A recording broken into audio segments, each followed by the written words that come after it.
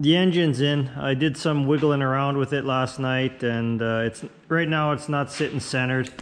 I have it sitting more to the left so I can take off this driver's side engine mount. So that engine mount hits on the bottom of the floor pan.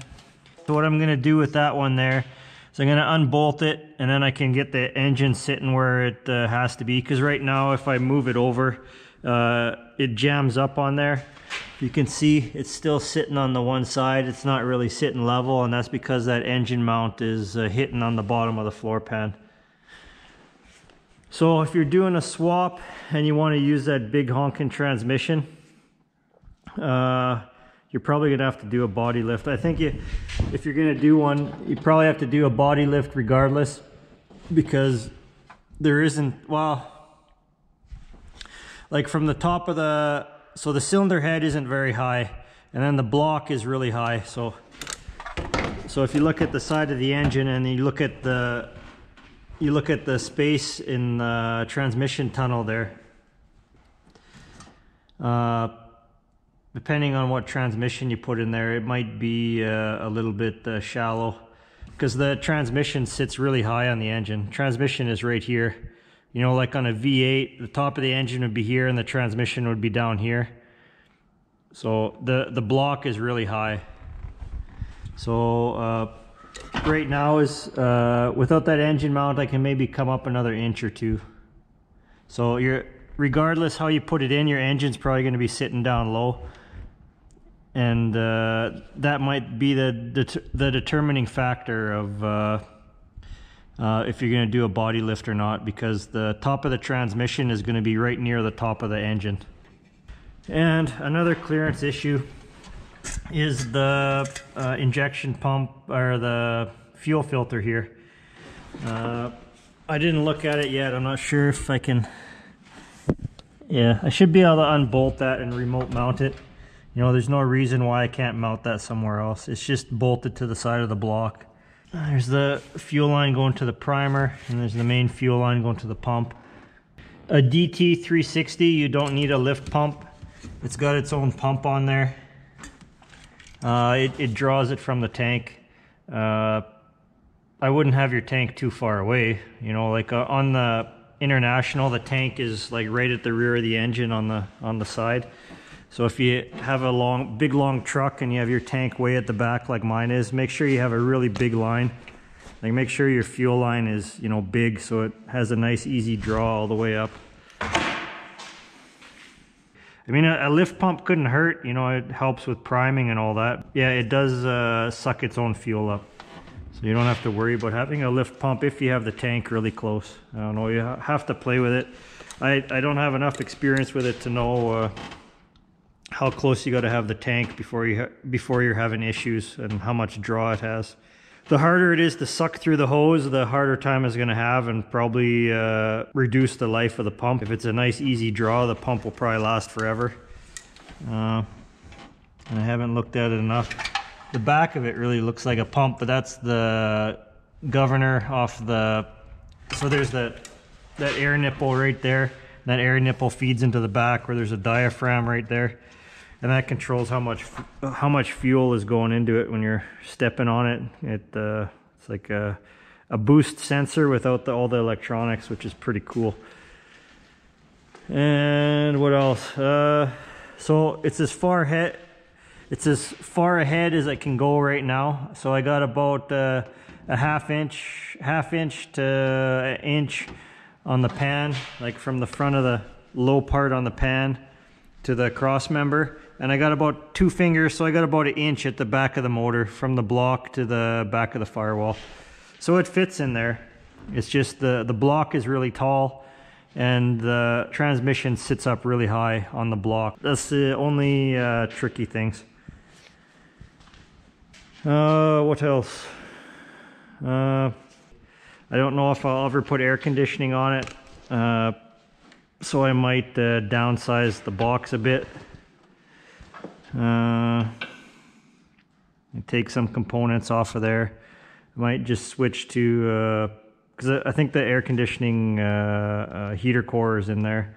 So I can probably just pull the whole box off, and I could always go to the pick and pull and get the appropriate stuff there. I'm not sure what the difference is from a model with the air conditioning and a model without air conditioning. I think they all probably come with air conditioning.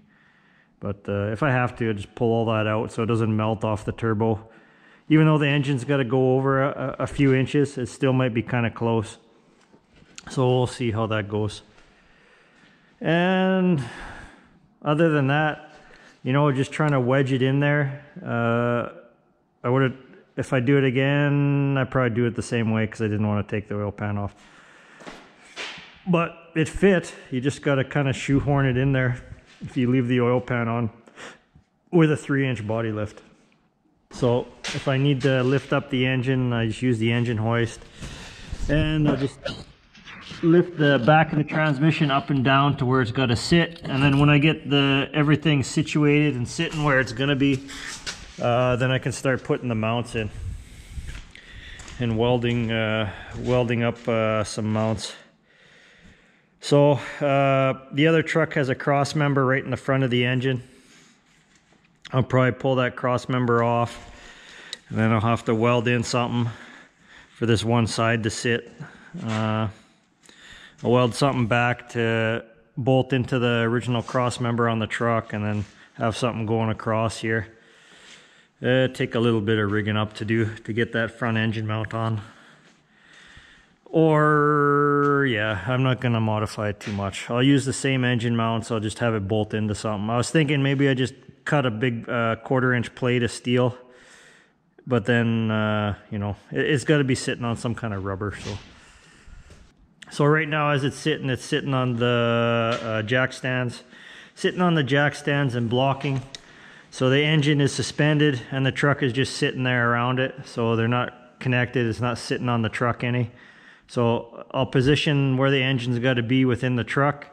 I'll make the mounts, mount it in place, and then I can jack it up, pull the jacks out, and then let it down, and it'll be sitting on the truck for the first time. And we'll see what height it's sitting at. I don't think I'm going to be able to get the fan from the truck in there. You can see there's the rubbers for the radiator. I should be able to fit the radiator in there. It's going to be really close to the flywheel, but it'll fit. And I got an intercooler from a 6-liter, same year. I went and got a good radiator and a good intercooler. So I'll be using a 6-liter intercooler, which is bigger than the international one. So, and it's the same, pretty close to the same size tubes. And I'll have to put electric fans in it. Probably won't be able to put an electric fan in between the radiator and the harmonic balancer. So I'll probably just have 2 smaller fans on the side. You know, this nut comes off, that threaded part comes off. And yeah, so it'll be radiator, intercooler, electric fans. Make my own mounts, make a offset mount on the driver's side for the engine mount. Passenger side works well, fits well, because this is on the passenger side. There's more room there than there is on the driver's side, because that's where the exhaust went down from when the 5.4 was in there. That's where the exhaust carried back, so there's more room on that side, just I guess for space for heat.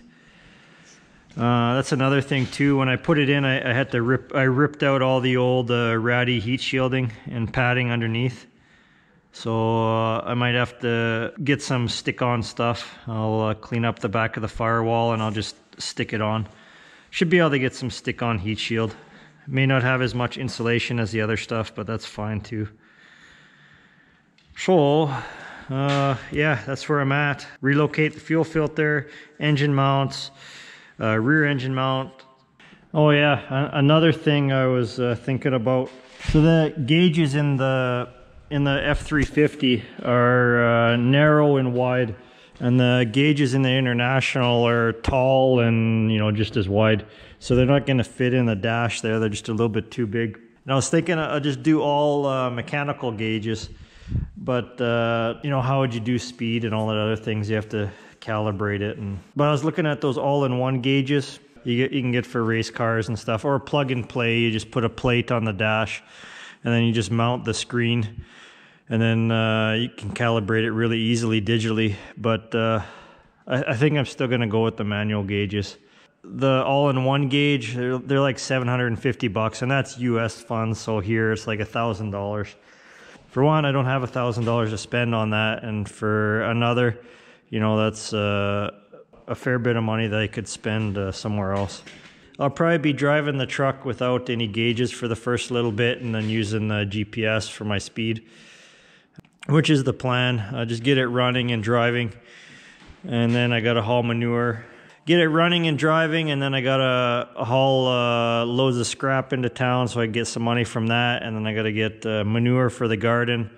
So I'll throw the box on the sides on it, and then I go get a load of manure, dump that on the garden, and then haul some more scrap with it, clean up the yard, and get some concrete, and move the container, put up a storage building. Got to pour piles. I got to pour walkways around the shop. So need to save whatever money I can for all the things coming up, because I definitely don't have enough money for that either. So $1,000 gauge is out of the question. But if a guy were to do it and you got the money and you want something cool, you know, it's a lot easier to calibrate one of those all-in-one gauges than it is to try to put mechanical gauges on the dash. It's either I get the dash working in the truck, and I'm not even sure how it works in the truck. It could be off the rear end, and it could be off the back of the transmission. It's probably a bit of both. I think the rear end is just for the ABS system. And the ABS system, I don't know if that runs independently. I think you need the computer in the truck to run the ABS system. So I don't know. I got to figure out what I want to keep and what because if I'm keeping the same dash in the truck, you know, to get a scanner that you can program that and change speeds and all that, you know, it's like $2,500 to, you know, and up. So it's either $2,500 or more to get a scanner that I can reprogram the computer in the truck to read all the changes and not have an engine light, you know, or you can turn sensors off and stuff like that. O2 sensors, I'm not going to be using those. A knock sensor, oil pressure sensor, even though in the 5.4 is just a switch.